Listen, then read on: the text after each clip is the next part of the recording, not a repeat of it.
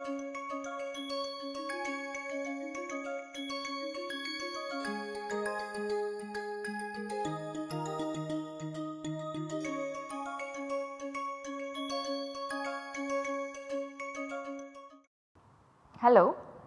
and welcome to tutorial 12 on hydrologic modeling using microwave remote sensing.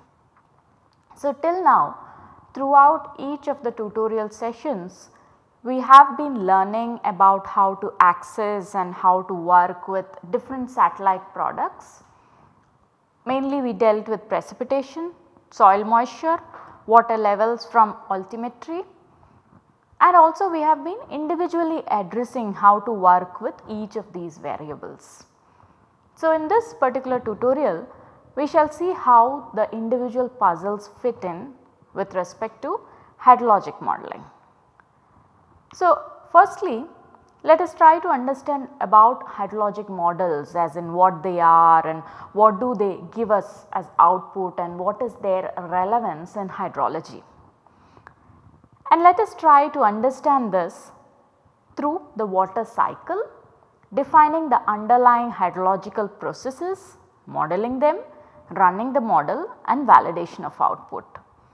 So, what you see here is a small caricature of the different processes which are part of the hydrologic cycle. Let us try to understand them in detail.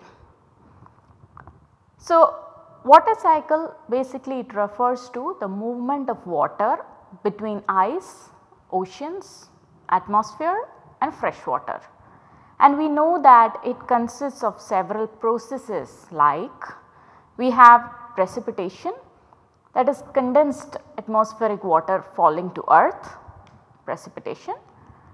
We have evaporation, that is transition of liquid to gas. We have transpiration, that is movement of water within and out of plants into the atmosphere, that is transpiration. We have infiltration, that is water entering the soil from the ground surface, infiltration.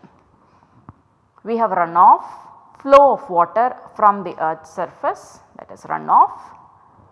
Then there is interflow, that is flow of water within the soil layers, interflow. And then we have something known as routing, that is movement of water downstream. Okay. Just to summarize each of the components individually now.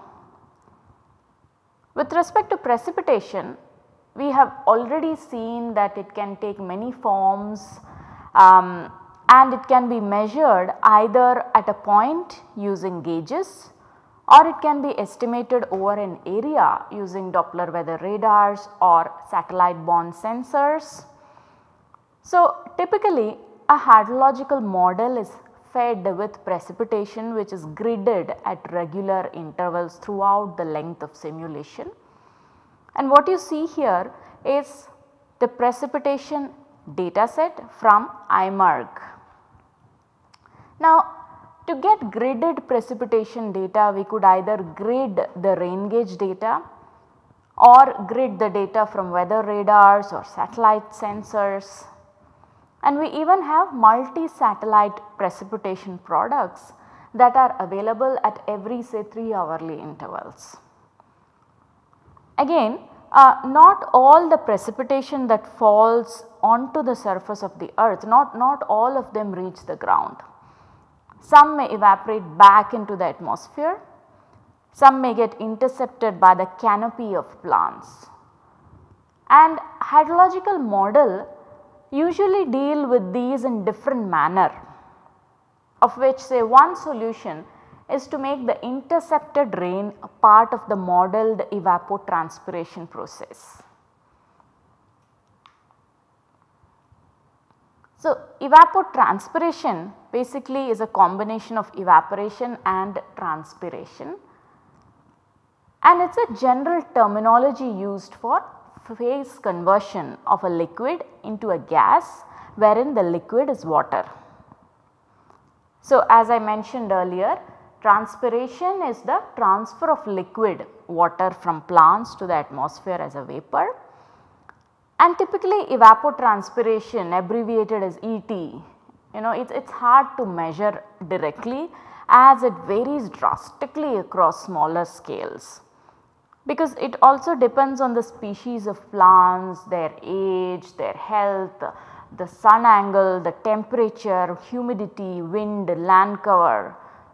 So, all in all, ET is not easy to measure directly, but then it can be measured experimentally, but then it is again expensive and subjected to error as well. So usually we calculate it indirectly. For example, if water in equal to water out, then the change in amount of water, I am going to term it as S, the change in amount of water must equal the precipitation P minus ET, that is evapotranspiration, minus G, that is groundwater, minus Q, that is stream flow. Okay? So, of these we can measure easily the Q, the G, P and S, which means we can solve for ET. So, this is an indirect means by which we estimate ET, but there are flux towers that can be installed which give us more accurate information about ET.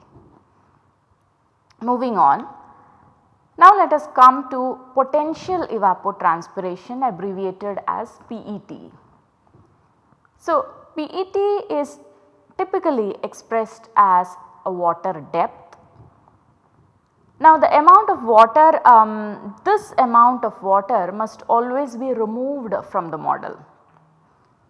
So, if there is enough precipitation available, we use that, else we use other sources. Okay? Now, the steps to deal with PET are as follows. Shown here is a small caricature wherein you can see a bucket or a cylinder with precipitation, and then we have potential evapotranspiration, surface water and groundwater. So, assume the PET takes water from precipitation cylinder until the PET cylinder is full. Say it is not full, the PET cylinder is not full, then it takes water from rest of the model, that is surface and groundwater, until it is full. Now, once PET is full, it means the remaining precipitation can flow to the rest of the model. So, what are we trying to do here? We are trying to understand a hydrological process, namely a water cycle, through the eyes of a hydrological model. So, let me reiterate for potential evapotranspiration through this small drawing. So, PET takes water from precipitation cylinder until the PET cylinder is full. Say it is not full, then it takes water from rest of the model, which can be surface water or groundwater, and once PET is full, the remaining precipitation is available to flow to rest of the model, which means at this point our PET requirement has been satisfied, and then the precipitation is free to reach the land surface. Okay? Now, moving on. So, of the precipitation that reaches the land surface, some of this will drain into the soil and some other portion will act as runoff. Now, to understand runoff, imagine a walkway, say a slab of concrete or asphalt or any surface that is impervious to water. If water cannot be easily absorbed by this surface, it will contribute to runoff. Now, just to compare, consider a pervious surface like soil. It can be slightly tricky here because soil can absorb water, but up to a certain extent, up to a certain point. After that, the water starts becoming runoff. Okay.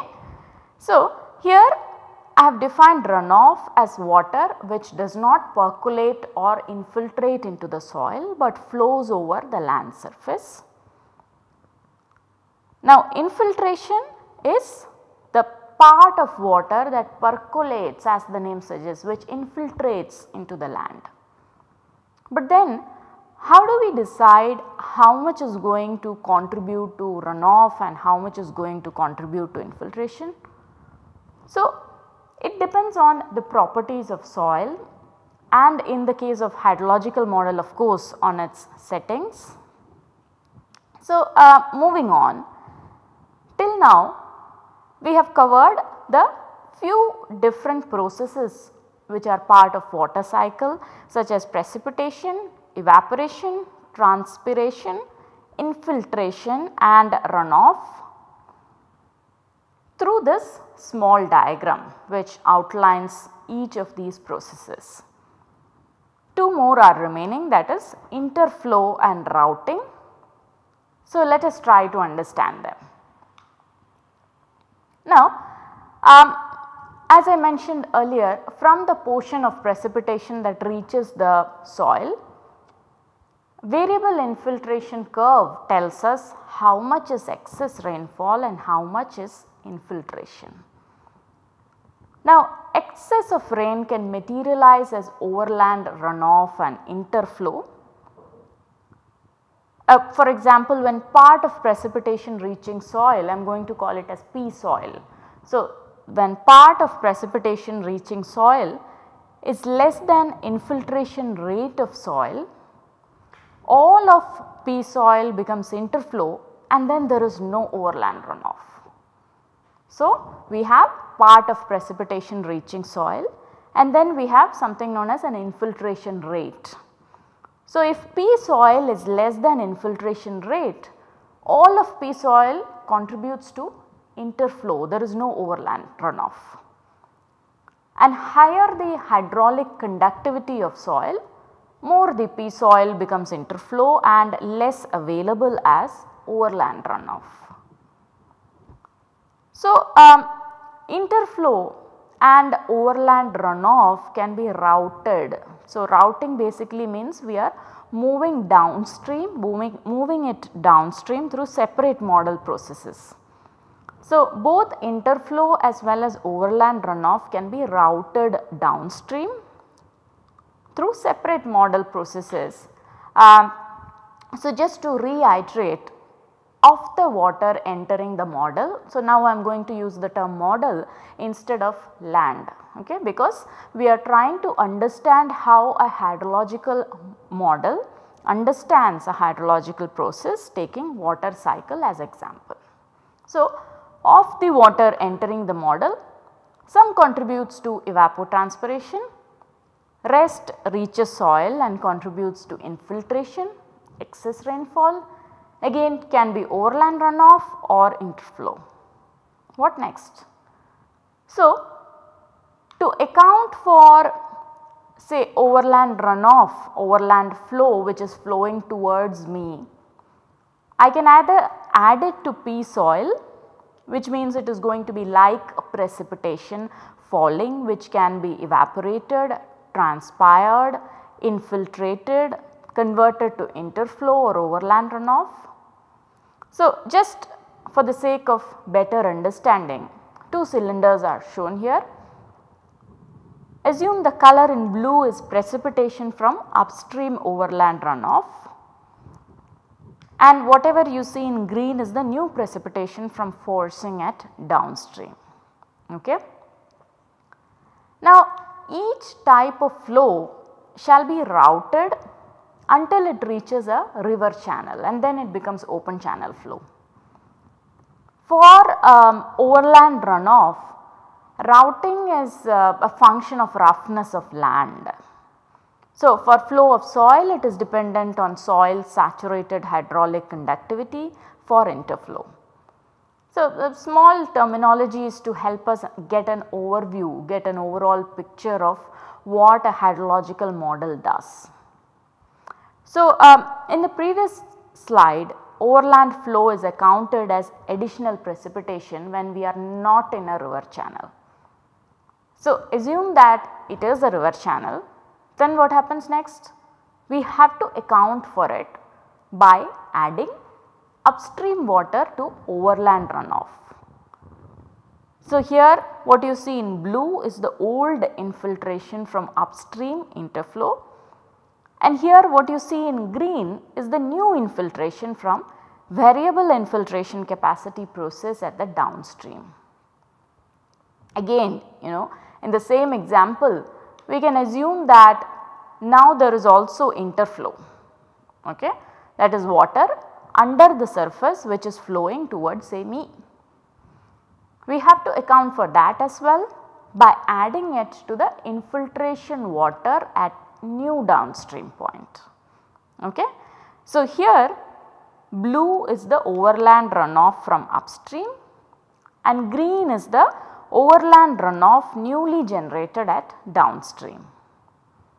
Now, in real world we know that water travels both horizontally as well as vertically through land, and we try our best to choose a hydrological model that realistically or closely represents the real situation as best as possible. And upstream runoff, as was discussed in last 2 to 3 slides, can be treated only one or other way, not both. But infiltration modification process tends to occur whether it is a river channel or not. Now, let us try to put the pieces together. So, computers think in terms of grids and cells, which means the area of interest, that is the region of interest over which you are running the hydrological model, gets divided typically into cells to model, and as users we get to select the size and the number of cells. So, here what have I done? The earlier diagram we have been seeing, I have divided it into cells just to give you a feel that in a hydrological model computers think in terms of grids and cells.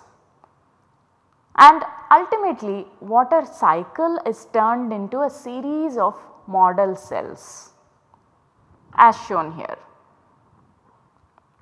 Now, in each of these processes there are factors like hydraulic conductivity and roughness, etc., and we often adjust these within a model, and this is known as calibrating the model, calibration.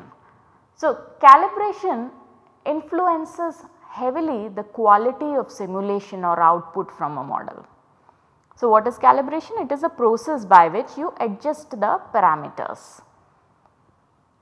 Now, if the parameters can be adjusted for each cell independently, we call it as a distributed model. And if this adjusting parameters, if it can be performed in a few spots over a river basin, we call something as a semi-distributed model. So, let me try to explain through this simple flow chart that tries to summarize the different types of hydrologic model. We have stochastic model, deterministic model, and then we have models based on process. Deterministic model themselves can be either lumped or semi-distributed or distributed, and based on process we have empirical model, conceptual model and physical model. Now, with this flow chart in mind, let us try to understand each. So, if the parameters that we discussed earlier, if they can be adjusted independently, we have something known as a distributed model. Now, if adjusting parameters can be performed in a few spots over a river basin, we have a semi-distributed model, and say we have just one constant set of parameters for the whole area, okay, just a single constant set of parameters. Then we have something known as a lumped model. So, lumped model, the parameters basically do not vary spatially within the basin, and the response is evaluated typically at one outlet. It is not applicable for event based processes, but then it is easy to use as it requires minimal data. For example, the SCN based models, they are lumped models. Now as far as semi-distributed models are considered, the parameters are partially allowed to vary in space, and that is done by dividing the basin into a number of smaller sub-basins. They are of two types, that is kinematic wave theory models like HMS, probability distributed models wherein probability distributions of input parameters are considered across the basin. For example, SWAT is a semi-distributed model. We will look at SWAT shortly. And then we have deterministic hydrologic models. Okay. So, coming on to distributed models. So, in distributed models, the parameters are fully allowed to vary in space at a resolution which is user defined. Okay. Let me reiterate, in distributed models, the parameters which we discussed earlier, they are allowed to vary completely, okay, which means this requires a very large amount of data, but then the spatial resolution can be user defined. Examples are Mike Levin-Shih model, etc. Now we also have physically based models, physically based deterministic models, which help us gain better understanding or clarity of hydrologic phenomena, and it is based on the laws of physics, say conservation of mass, momentum, energy, continuity equation, the equation of motion or equation of energy. So, one or more of these are used in physical model development. I shall not be going through the detailed equations right now, but we will try to understand it through the NOAA land surface model. We were trying to understand the different processes which are part of the water cycle and how a hydrological model understands this. And then we also had a quick overview of the different types of hydrologic models. So, as next part what we will do is we will try to understand more about, as an example, the SWAT model as well as the underlying processes or equations that are embedded in the NOAA land surface model. Let me hope that you found this section informative. Thank you.